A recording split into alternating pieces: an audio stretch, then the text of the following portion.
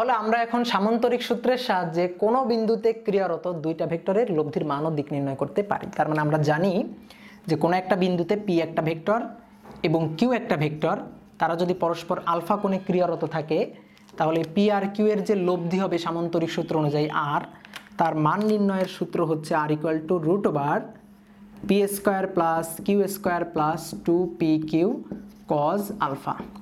এবং এদের দিক নির্ণয়ের সূত্র, লব্ধির দিকটা আমি ধরো যে পি ভেক্টরের সাথে দিকটা চিন্তা করলাম যে এই কোণটা হচ্ছে থিটা, তাহলে থিটা ইকুয়াল টু হবে ট্যান ইনভার্স লিখে এরকম একটা দাগ দিবা যার সাথে কোণ পি এর সাথে, তাহলে পি ছাড়া থাকবে, একা থাকবে, বাদ বাকিটা হচ্ছে কিউ, তাহলে কিউ এর ট্যান যেভাবে লিখি সাইন আলফা ডিভাইডেড বাই ছিল কিউ কজ আলফা। এটা হচ্ছে লব্ধির মান ও দিক নির্ণয়ের সূত্র। কোন সূত্র ব্যবহার করে? সামান্তরিক সূত্রের সাহায্যে।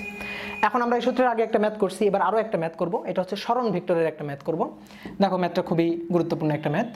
এইখান থেকে একটা লোক যাত্রা শুরু করে মনে করো এইদিকে গেল হচ্ছে 6 কিলোমিটার, তারপরে সে যদি এরকম লম্বভাবে মনে করো গেল হচ্ছে 8 কিলোমিটার। আমি যদি বলি সরণ বের করো, তাহলে তুমি কিন্তু পিথাগোরাস দিয়ে বের করতে পারতে। দেখো পিথাগোরাস দিয়ে এইটা হইতে তার সরণ, এই সরণের মানটা কিন্তু তুমি বের করতে পারতা। এই কোণটা হচ্ছে 90 degree, 6 square plus 8 square root দিয়ে এস বের করে। কিন্তু প্রশ্ন আসলে এটা না, প্রশ্ন হচ্ছে সে লম্বভাবে যায়নি, সে গেছে 120 ডিগ্রি কোণ করে, এভাবে গেছে এখান থেকে 120 ডিগ্রি কোণ করে সে 8 কিলোমিটার গেছে। এই কোণের মানটা হচ্ছে 120 ডিগ্রি। ওকে, তাহলে এখন আমাদের প্রশ্ন হচ্ছে এই ক্ষেত্রে তার লব্ধি সরণ কত হবে বের করো।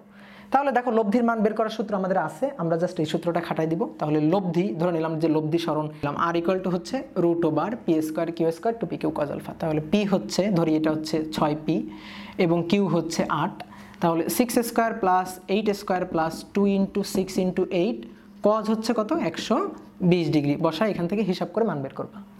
বলো তো হবে? না, হবে না। কেন হবে না? এই কোণ নিতে আমরা ভুল করছি, এই কোণটা 120 ডিগ্রি হবে না। তাহলে এই কোণটা কত হবে এবং 120 ডিগ্রি কেন হবে না? দেখো খেয়াল করো, এই 120 ডিগ্রি হচ্ছে পি ভেক্টরের মাথার সাথে কিউ ভেক্টরের পা যুক্ত হয়ে এই যে কোণটা, সেটা দুইটা ভেক্টরের মধ্যবর্তী কোণ এটা না। আমরা যখন দুইটা ভেক্টরের মধ্যবর্তী কোণ নিব তখন হয় দুইটার মাথা এক জায়গা হইতে হবে, নয় দুইটার পা এক জায়গা হইতে হবে। এবং তুমি দেখো সামান্তরিক সূত্রের সাহায্যে দেখো এখানে পি ভেক্টরের পা এবং কিউ ভেক্টরের পা এই দুইটা পাদবিন্দু এক জায়গা ছিল, তাহলে এই আলফার পরিচয় হচ্ছে দুইটার পাদবিন্দু এক জায়গায় করে তারপর পি আর কিউ এর মধ্যবর্তী কোণ। এখানে কি তা হয়েছে? হয়নি। তাহলে আমাদের ওই কোণটা নিতে হবে, অর্থাৎ দুইটার পা এক জায়গা করে কোণ নিতে হবে। কিভাবে নিতে পারি? এই পি ভেক্টরটাকে একটু ধাক্কা দিয়ে সামনে পাঠিয়ে দাও। তাহলে পি ভেক্টরটাকে একটু ধাক্কা দিয়ে সামনে পাঠিয়ে দিলে এই যে নতুন করে পি ভেক্টরটা এখানে চলে আসলো, তাহলে এখানে আর কোনো পি ভেক্টর থাকলো না, এই যে ডট ডট ডট লিখে দিলাম। এই কোণটা 120 ডিগ্রি হলে আলফা এই কোণটা কত হবে? 120 ডিগ্রি। 180 থেকে বাদ দিয়ে দাও, বাদ দিয়ে দিলে এই কোণটা হচ্ছে 60 ডিগ্রি। তাহলে এখানে আসলে 120 বসবে না, এটা আমরা ভুল করছি।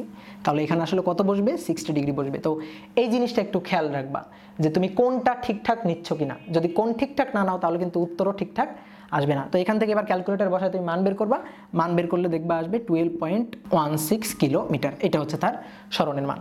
এখন আমাদের সরণের দিকও বের করতে হবে। তো দিক আমরা কিভাবে বের করব? এই যে থিটার সূত্র দিয়ে এটা দিক বের করব। তাহলে আমি যেহেতু পিটাকে একটু সামনের দিকে আগায় নিছি, তাহলে আমি সামান্তরিক সূত্রের সাহায্যে যেহেতু লব্ধির মান ও দিক বের করতেছি, তাহলে সামান্তরিক সূত্র অনুযায়ী এটা হচ্ছে আমাদের লব্ধি। তো এর সাথে যদি আমি কোণ বের করি, এটা হচ্ছে আমাদের থিটা, তাহলে আমি এভাবে লিখবো theta equal to tan inverse. কার সাথে কোণ বের করতেছো? দেখো এই যে 6 কিলোমিটারের সাথে, তাহলে 6 একা একা বসায় দাও। বাদ বাকি যেটা সেটা হচ্ছে 8 সাইন আলফা, আলফা হচ্ছে কত? 60 degree plus 8 cos alpha, alpha কত? 60 ডিগ্রি। এখান থেকে বসায় তুমি ক্যালকুলেটর চাপ দিলে একটা মান চলে আসবে এবং এটাই হবে তোমার দিক। এবং এই দিকটা কার সাথে? 6 কিলোমিটারের দিকের সাথে। তার মানে 6 কিলোমিটারের দিকের সাথে তুমি থিটা কোণ করে কতটুকু গেছো? 12.16 কিলোমিটার গেছো। এটাই হচ্ছে তোমার লব্ধির মান এবং এটা হচ্ছে তোমার লব্ধির দিক। ওকে, তাহলে এই ম্যাথগুলো তোমরা আশা করি করতে পারবা। আমরা এখন আরও কয়েকটা ম্যাথ করব। তো দেখো, তো এবার আমরা মেইনলি ম্যাথ শুরু করলাম। 1 নম্বর ম্যাথটা আমাদের বলতেছে দুইটি সমমানের ভেক্টরের লব্ধির মান এদের সমান হলে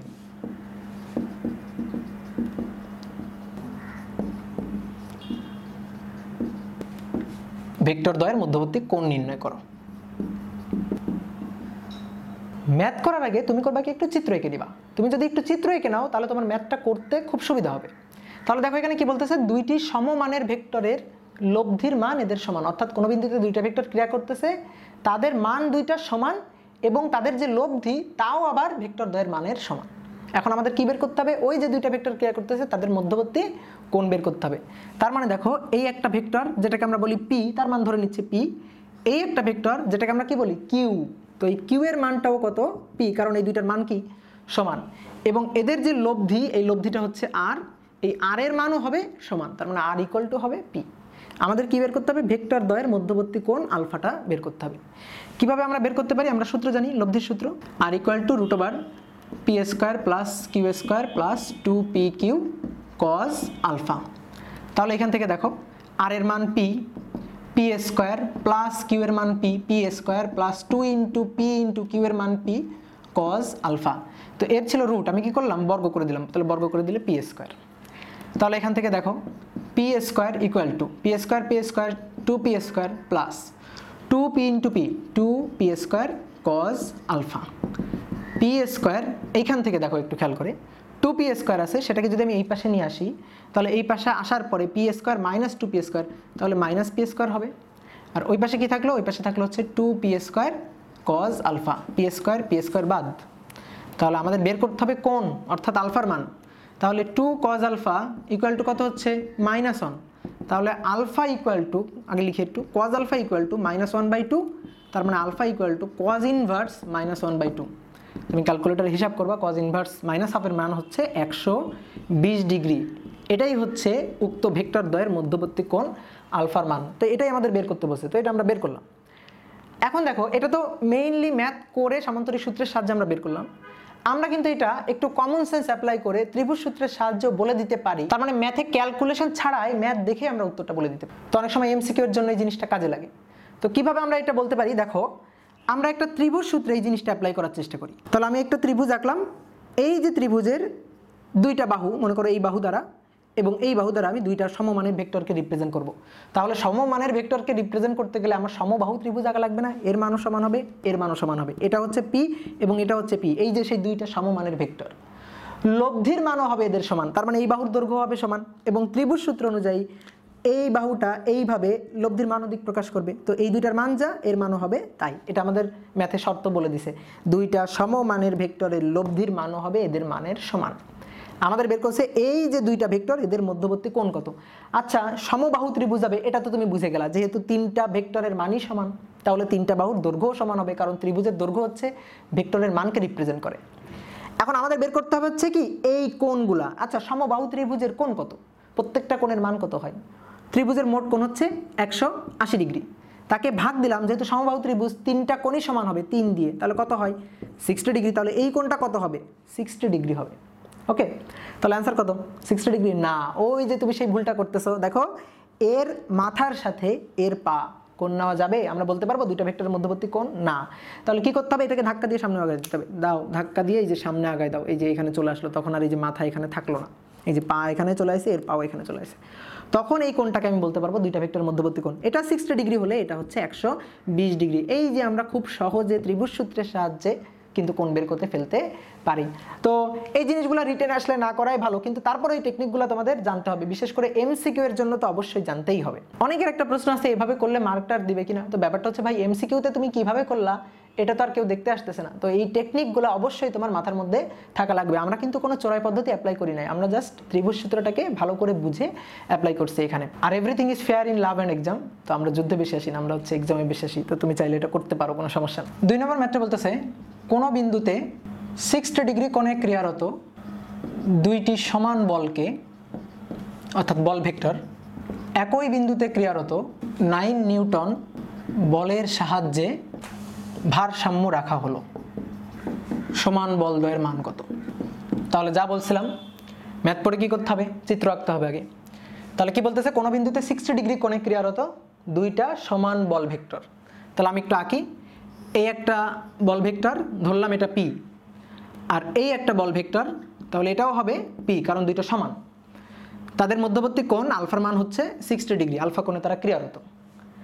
এখন এই দুইটা বলের দেখো একটা লব্ধি হবে, এইদিকে এইভাবে লব্ধি হবে। তা আমাদের বলতেছে কি, যে এই দুইটা বলকে একই বিন্দুতে ক্রিয়ারত 9 নিউটন মানের আর একটা বলের সাহায্যে ভারসাম্য অবস্থায় রাখা আছে। ভারসাম্য রাখা মানে কি? মনে করো এইটা হচ্ছে একটা বস্তু, এই বস্তুটাকে পি নিউটন বল দিয়ে এদিকে টানা হচ্ছে, কিউ নিউটন বল দিয়ে এদিকে টানা হচ্ছে। তাহলে ব্যাপারটা কি হবে? এদিকে টানা হচ্ছে, এদিকে টানা হচ্ছে, ও আলটিমেটলি মাঝখান বরাবর চলে যাবে। আমি ওকে ভারসাম্য অবস্থায় রাখতে চাই, তার মানে ওখানে ফিক্সড রাখতে চাই, স্থির রাখতে চাই। কি করতে হবে বলো তো? এই দুইটার লব্ধি হবে এইদিকে, এই যে এই বরাবর এই দুইটার লব্ধি হবে, লব্ধি ধরো আর, আমার কি করতে হবে ওই লব্ধির সমপরিমাণ বল লব্ধির বিপরীত দিকে দিতে হবে। তার মানে আমার আসলে এই দিক দিয়ে টেনে ধরে রাখতে হবে। কয় নিউটন বলের সাহায্যে টেনে ধরে রাখা আছে? 9 নিউটন বলের সাহায্যে। এবং তখন বলা হচ্ছে যে এটা সাম্য অবস্থায় আছে। দেখো আরেকবার বলি, এই দুইটার লব্ধি এদিকে, তাহলে আমি যদি ওকে টেনে ধরে রাখতে চাই, ওখানে ফিক্সড রাখতে চাই, তাহলে লব্ধির সমপরিমাণ বল দিয়ে নিচের দিকে আমাদের টানতে হবে। তার মানে আমাদের ইনডাইরেক্টলি লব্ধির মানটাই দেওয়া আছে। যেহেতু এইটা লব্ধি, এই মানটা হবে লব্ধির সমপরিমাণ, তাহলেই তো ফিক্স থাকবে, স্থির থাকবে। তার মানে আর এর মানও আসলে কত হতে হবে, লব্ধির মানও আসলে কত হতে হবে? 9 নিউটন। দেখো এটা আমার আর দরকার নেই, এটা জাস্ট আমরা বুঝলাম যে লব্ধি আসলে কত হতে হবে, 9 নিউটন। আমাদের বের করতে হবে কি পি এর মান কত। তাহলে দেখো যে লব্ধির সূত্র আমরা শিখছি, আর square equal to P square plus Q square plus 2pq cos alpha. তো এখানে আর স্কোয়ার, আর এর মান হচ্ছে 9, 9 square, P square plus Q এর মান তো P, P square 2 into P cos alpha, আলফার মান হচ্ছে 60 ডিগ্রি। তাহলে 9 স্কোয়ার 2p স্কোয়ার, এখানেও আবার 2p স্কোয়ার, কজ 60 ডিগ্রি মানে হাফ, 2 কাটাকাটি, তাহলে P square 2p square 3p square, আর এ পাশে হচ্ছে 9 স্কোয়ার 81। তাহলে এইখান থেকে আমি যদি পি স্কোয়ার ইকুয়াল টু লিখি 27, তাহলে অতএব পি ইকুয়াল টু হবে √27, তার মানে আলটিমেটলি 3√3 এত নিউটন। তার মানে এই যে সমান বল দুইটা, তার মান হচ্ছে 3√3। এখানে একটা কথা অনেকে বলতে পারো, পি স্কোয়ার ইকুয়াল টু 27, তাহলে P equal to plus minus √27, তার মানে আনসার হওয়া উচিত প্লাস মাইনাস 3√3। তো আমি দেখো প্লাস মাইনাস না লিখে শুধু কি লিখছি, প্লাসটা লিখছি, অর্থাৎ মাইনাসটা লিখি নাই। আমার দরকার শুধুমাত্র মান। ম্যাথমেটিক্সে যদি এটা হইতো যেমন এক্স স্কোয়ার ইকুয়াল টু 27, দেন আমি এক্স ইকুয়াল টু লিখতে পারতাম প্লাস মাইনাস 3√3, অর্থাৎ ম্যাথমেটিক্সে যদি এরকম এক্সের মূল বের করতে বলতাম তাহলে এটা লেখা যাইতো। কিন্তু দেখো এখানে বলা হয়েছে বল ভেক্টরের মান বের করো, বল, তো বলের আমার শুধুমাত্র মানটা দরকার, এই যে মান হচ্ছে 3√3। কোনো একটা ভেক্টর রাশির আগে মাইনাস দিলে সেটা হচ্ছে দিক বুঝায়, সর্বদাই কোনো একটা ভেক্টর রাশি তার আগে যদি মাইনাস দাও তাহলে সেটা বুঝাবে জাস্ট দিক। তো আমার এখানে জাস্ট মানটা দরকার, এই কারণে আমি শুধুমাত্র প্লাসটা লিখছি, মাইনাসটা লিখে নাই। তো এই জিনিসগুলো আস্তে আস্তে তোমরা শিখে যাবো, সমস্যা নেই। 3 নম্বর ম্যাথ, এটা খুব মজার এবং খুবই গুরুত্বপূর্ণ একটা ম্যাথ। দেখো কোনো বিন্দুতে ক্রিয়ারত POQ বলদ্বয়ের লব্ধি আর ইকুয়াল টু 20 নিউটন বলে দিছে, লব্ধির মান দিয়ে দিছে, যা পি এর সাথে সমকোণে ক্রিয়া করে, অর্থাৎ লব্ধি পি এর সাথে সমকোণে ক্রিয়া করে। কিউ এর মান 25 নিউটন হলে পি এর মান কত, এটা আমাদের নির্ণয় করতে হবে। তাহলে যা বলছিলাম চিত্র আঁকতে হবে আগে। তাহলে আমাদের ম্যাথটা একটু পড়ি আমরা। পি আর কিউ দুইটা বল কোনো বিন্দুতে ক্রিয়া করতেছে, তাদের লব্ধি আর এর মান 20 নিউটন। যে লব্ধিটা পি ভেক্টরটার সাথে সমকোণে ক্রিয়া করবে, কিউ এর মান দেওয়া আছে 25 নিউটন, তাহলে পি এর মান কত এটা আমাদের বের করতে হবে। তাহলে আগে আমরা চিত্র আগে এখানে শুরু করি। দেখো এইটা হচ্ছে পি ভেক্টরটা এবং এইটা হচ্ছে কিউ ভেক্টরটা, এটা কিউ। তার এই দুইটার লব্ধি আর পি এর সাথে সমকোণে, তাহলে পি এর সাথে সমকোণে এইভাবে আঁকতে হবে, যে লব্ধি আর পি এর সাথে সমকোণে, এই কোণটা 90 ডিগ্রি এবং এই আর এর মান কত 20 নিউটন। বলো তো আমার আঁকা ঠিক আছে? আমি যে আঁকছি এটা কি ঠিক আছে? না, এটা ঠিক নাই। কেন ঠিক নাই? পি আর কিউ এর লব্ধি যদি হয় সামান্তরিক সূত্র অনুযায়ী, একটু খেয়াল করে দেখো তো লব্ধিটা কোন বরাবর থাকা উচিত, এই বরাবর থাকা উচিত না? তার মানে লব্ধিটা পি আর কিউ এর মাঝামাঝি দিকে থাকা উচিত। সামান্তরিকের কর্ণ পি আর কিউ এর কি বাইরে হয়? হয় না, পি আর কিউ এর ভেতরে এই দিকে হবে। তা আমি কি করছি, এই লব্ধি আঁকছি হচ্ছে এই দেখো কিউ এরও বাইরে, পি আর কিউ এর এই যে বাইরে আঁকছি। তার মানে আমাদের চিত্র আঁকাটা ঠিক হয়নি।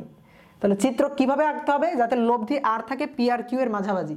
তাহলে কিউ এখানে থাকতে পারে না, আর এর সাথে পি তো লম্বই হবে, তাহলে কিউ এর অবশ্যই যাইতে হবে এই যে বাইরের দিকে, যে কিউ যাবে আসলে এদিকে। তার মানে দেখো আমি এখানে পরিষ্কার করে আঁকি, এটা হচ্ছে আমাদের পি ভেক্টরটা এটা, এবং কিউ ভেক্টর হচ্ছে এইটা, এই যে এদিকে ক্রিয়া করতেছে, কিউ ভেক্টর স্থূল কোণে ক্রিয়া করতেছে, এটা ম্যাথ পড়েই বোঝা যায়। এখন এদের লব্ধি যেটা, সেই লব্ধি হচ্ছে আর, এই যে লব্ধিটা, এই লব্ধিটা হচ্ছে আর, যেটা পি এর সাথে সমকোণে ক্রিয়ারত আছে। দেখো সামান্তরিক সূত্রের সাহায্যে দেখো এই জিনিসটা বোঝা যায়, এই যে এটা হচ্ছে পি ভেক্টর, এটা হচ্ছে কিউ ভেক্টর। তুমি যদি একটা সামান্তরিক আঁকো, এই দেখো সামান্তরিক, এই যে আঁকলাম, এই সামান্তরিকের এই যে কর্ণটা পি আর কিউ এর ছেদবিন্দুগামী কর্ণ, এটা লব্ধি আর এর মান প্রকাশ করতেছে। লব্ধি আর ইকুয়াল টু মানটা দেওয়া আছে কত 20 নিউটন, কিউ এর মান আমাদের দেওয়া আছে 25 নিউটন। আমাদের বের করতে হবে পি এর মান কত। পি আর কিউ এর মধ্যবর্তী কোণের মান কিন্তু দেওয়া নাই, তো আমি ধরে নিই পি আর কিউ এর মধ্যবর্তী কোণ হচ্ছে আলফা, যেখানে এই কোণটা অর্থাৎ পি এবং আর এর মধ্যবর্তী কোণ যেটাকে আমরা বলি থিটা, সেই কোণের মানটা দেওয়া আছে হচ্ছে 90 ডিগ্রি। তাহলে এই হচ্ছে আমাদের আসল সঠিক চিত্র। তাহলে এইটুকু আমরা মুছে দিলাম, যে চিত্র আমরা ভুল আঁকছিলাম এটা আমরা মুছে দিলাম। তাহলে তোমরা এইটুকু বুঝতে পারছো যে কিভাবে চিত্রটা ঠিক আঁকতে হয়। এখন আসো আমরা ম্যাথ করা শুরু করি। আমাদের টার্গেট হচ্ছে পি এর মান বের করার। তাহলে আমরা দুইটা সূত্র জানি, লব্ধির মান নির্ণয় আর দিক নির্ণয়ের সূত্র। তো দেখো এই যে এইটা হচ্ছে থিটাই, থিটাটাই তো লব্ধির দিক নির্ণয়। এই যে পি এর সাথে আর তার মধ্যবর্তী কোণ হচ্ছে থিটা। তাহলে tan theta is equal to কি ছিল, tan 90 ডিগ্রি। তাহলে এই যে থিটার মানটা দেখো বসাই দিলাম 90 ডিগ্রি। কার সাথে, কোনটা, পি এর সাথে। তাহলে পি কে যে একা একা চুপি চুপি এখানে লিখে দিবা, বাদ বাকি হচ্ছে কিউ, এই যে কিউ উপরে লিখলা sine alpha plus Q cos alpha. tan 90 degree মানে হচ্ছে সামথিং বাই জিরো, তাহলে সামথিং মানে 1/0 ধরো, এটা equal to Q sine alpha divided by হচ্ছে P plus Q cos alpha. কোনাকুনি গুণ করলে P plus Q cos alpha equal to Q sign আলফার সাথে গুণ হচ্ছে 0। তাহলে আলটিমেটলি এটা হয়ে গেল কত, 0। তাহলে এখান থেকে দেখো ওই যে Q cos alpha equal to আমরা লিখতে পারি মাইনাস পি। আমাদের টার্গেট ছিল হচ্ছে পি এর মান বের করা। তো এখান থেকে আমরা পি এর মান বের করতে পারতেছি না। কেন পারতেছি না, দেখো ওই কিউ এর মান আমি জানি 25, কজ আলফার মান আমি জানি না, এবং পি এর মান আমি জানি না। পি এর মান জানতে গেলে অবশ্যই কার মান জানতে হবে, আলফার মান জানতে হবে। জানতে পারতেছি না, আচ্ছা রেখে দিই, এটাকে রেখে দিই। এই সূত্র দিয়ে আমাদের কোনো লাভ হইল না, থাক, এটা এখানে থাক। আমাদের কিন্তু সূত্র আরও একটা আছে, লব্ধির মান নির্ণয়ের সূত্র। কি সূত্রটা, আর square equal to P square plus Q square plus 2পি Q cos alpha. এই সূত্রটা আমরা জানি।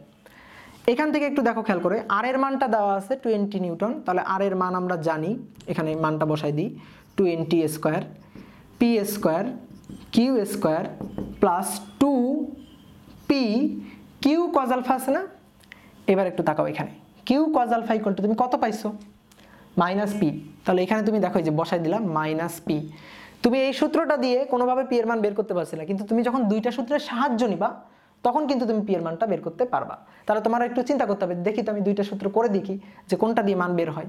তাহলে এটা বসাই দিলাম, বসাই দিলে কি আসতেছে দেখো 20 square equal to P square plus Q square minus 2পি square, minus 2পি square P square, তার মানে Q square minus P square, এই পাশে হচ্ছে 20 স্কোয়ার। আমাদের টার্গেট হচ্ছে পি এর মান বের করার। তাহলে দেখো 20 স্কোয়ার, কিউ এর মান আমি জানি 25 স্কোয়ার মাইনাস পি স্কোয়ার। এখান থেকে আমি পি এর মান বের করবা। তাহলে পিটাকে এই পাশে নিয়ে আসলে root over 25 square minus 20 square. তুমি হিসাব করে দেখো এই মানটা আসবে হচ্ছে 15 নিউটন। তাহলে পি এর মান হচ্ছে এইটা, এই দেখো পি এর মানটা আমরা বের করে ফেলছি। তো এটাই আমাদের চাইছিল। এবার আসো, এইটা হচ্ছে এই যে তুমি যে দুইটা সূত্র জানো, এই দুইটা সূত্রের প্রেক্ষিতে দুইটা সূত্র ব্যবহার করে তুমি পি এর মানটা বের করলা। আমি চাইলে খুব শর্টকাটে পি এর মানটা বের করতে পারি অন্যভাবে। দেখো কিভাবে বের করতে পারি। আমি এই চিত্রটা একটু মুছে দিলাম, এই চিত্রটা আপাতত না থাক, আমি নতুন করে আবার একটু চিত্রটা আঁকি। এটা ছিল আমাদের পি, এটা আমাদের মান বের করতে হবে। এটা হচ্ছে আমাদের কিউ, কিউ এর মান আমরা জানি 25। লব্ধি যেটা সেটা পি এর সাথে লম্ব ছিল না, এই যে পি এর সাথে লম্ব ছিল। তাহলে সামান্তরিক সূত্র অনুযায়ী এটা হতে হবে পি আর কিউ এর এই ছেদবিন্দুগামী কর্ণটা। তাহলে দেখো এটা নিয়ে আমি একটা এই যে সামান্তরিক আঁকলাম, এই যে সামান্তরিক, এখানে এইটা হচ্ছে পি ভেক্টর, এটা হচ্ছে কিউ ভেক্টর, আর এটা হচ্ছে লব্ধি আর। এই আর এর মান আমি জানি, আর এর মান হচ্ছে 20। আচ্ছা, সমান ভেক্টরের স্থানান্তরের যে শর্ত ছিল যে পি ভেক্টর এখানে আছে, এই ভেক্টরটাকে সমান ও সমান্তরাল করে আমি তুলে নিয়ে যাইতে পারি। দেখো এটা সামান্তরিক, এই বাহু আর এই বাহু সমান ও সমান্তরাল। তাহলে এটা যদি পি ভেক্টর হয়, আমি বলতে পারি অবশ্যই এটাও হবে পি ভেক্টর। তাহলে এবার তুমি একটা জিনিস খেয়াল করে দেখো তো, এই যে ত্রিভুজটা, এই ত্রিভুজটা একটা সমকোণী ত্রিভুজ কিনা। এই যে এই ত্রিভুজটা, এই ত্রিভুজটা একটা সমকোণী ত্রিভুজ, যেখানে এই 25 অর্থাৎ কিউ এটা হচ্ছে তার অতিভুজ। এটা যদি লম্ব হয় তাহলে এটা হবে ভূমি। তাহলে এই কোণটা দেখো, এই কোণটা হচ্ছে 90 ডিগ্রি, এই কোণটা 90 ডিগ্রি, এই কোণটা 90 ডিগ্রি হলে অবশ্যই এই কোণটা 90 ডিগ্রি। তাহলে এখন এখানে যদি আমি পিথাগোরাস খাটাই, তার মানে কি আসবে, কিউ স্কোয়ার ইকুয়াল টু হবে পি স্কোয়ার প্লাস হচ্ছে আর স্কোয়ার। তাহলে আমাদের লাগবে কার মান, আমাদের লাগবে পি এর মান। তাহলে পি স্কোয়ার ইকুয়াল টু হবে কিউ স্কোয়ার মাইনাস আর স্কোয়ার। তাহলে অতএব পি ইকুয়াল টু হবে রুট ওভার কিউ স্কোয়ার। আচ্ছা, কিউ এর মান কত, 25 তার বর্গ, আর স্কোয়ার, আর এর মান কত 20 তার বর্গ। হিসাব করে দেখো এই যে কত আসবে, 15 নিউটন। এই তো হয়ে গেল আমাদের অ্যান্সার। দেখো এটাও কিন্তু নিয়ম, এবং এটাও কিন্তু অরিজিনাল নিয়ম। আমি চাইলে কিন্তু এভাবে পিথাগোরাস দিয়েও করতে পারি, কারণ পিথাগোরাস তো জ্যামিতি আর ভেক্টর তো জ্যামিতি ফলো করে, তাহলে এইভাবে করলেও কিন্তু হবে। তাহলে দেখো এই যে খুব সহজভাবে করা হয়ে গেল। আর তুমি যদি চাও যে না সূত্র দিয়ে করবা, তাহলে সূত্র দিয়ে করলে এইভাবেও তুমি করতে পারো, যে তুমি সামান্তরিক সূত্রের সাহায্যে করতে পারো, কোনো সমস্যা নাই। তো এই টেকনিকগুলা, এই প্রসেসগুলা অবশ্যই তোমার মাথার মধ্যে থাকা লাগবে, এবং তুমি একটা ম্যাথ নিয়ে এইভাবে ভাববা, তুমি নিজেকে প্র্যাকটিস করতে করতে এমন একটা পর্যায়ে নিয়ে যাবা যাতে একটা ম্যাথ দেখেই তুমি তার অ্যান্সার কত হয় বা কোনভাবে করলে সুবিধা হয়, কোনভাবে করলে খুব সহজে খুব কম সময়ের মধ্যে অ্যান্সার চলে আসে, এই জিনিসটা তোমার রপ্ত করতে হবে।